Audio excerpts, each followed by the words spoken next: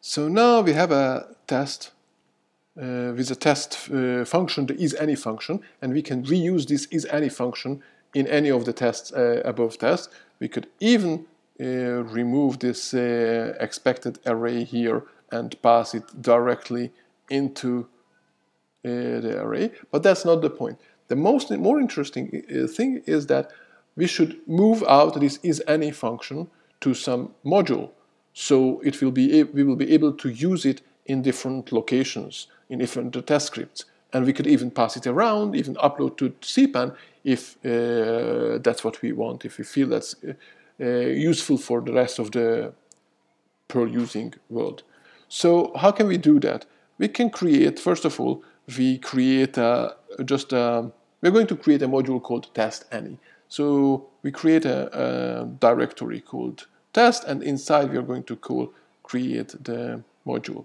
So inside we are creating the any PM, and we are moving over the isAny function to that module.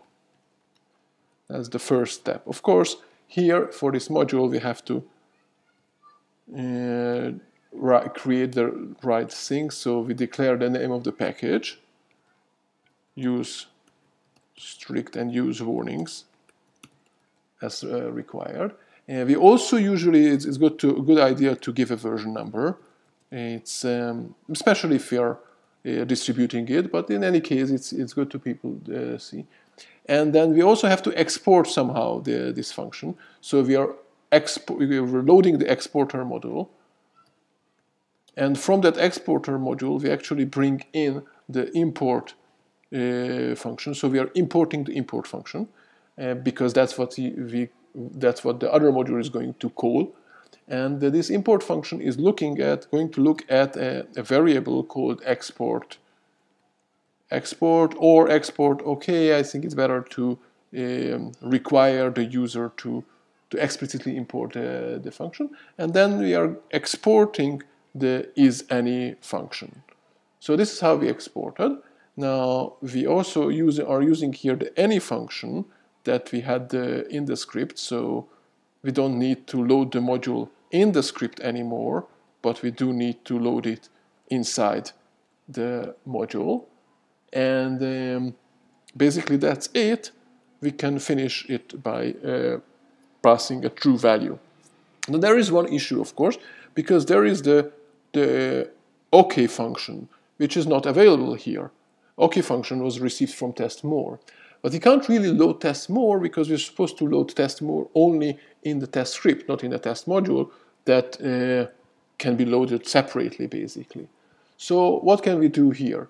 That's where we can use another way of the back end of the test simple framework.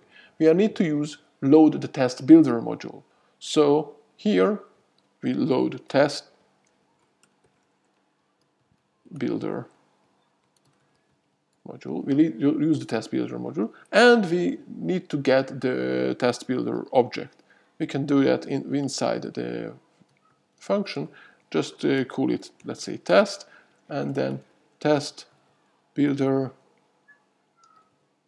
module builder, and that will return the current builder object. Now, because it's a singleton, it doesn't really matter if we are going to code it here first or the testing script does it first by loading the test symbol. Doesn't really matter. In any case, this is the same object. And now this object has methods like the OK method, and it has methods like the diag method.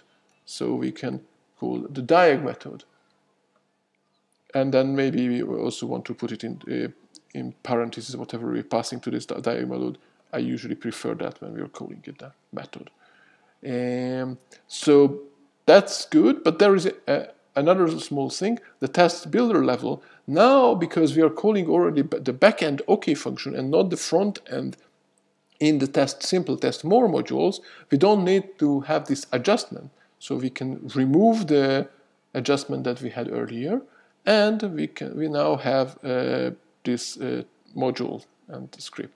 So if we, one more thing, of course, in the script, we have to load the test any modules. So we have to use test any, and we have to import the is any function. Without that, we wouldn't have the function. Now, checking it out, and of course, I made some mistake. And in line 8,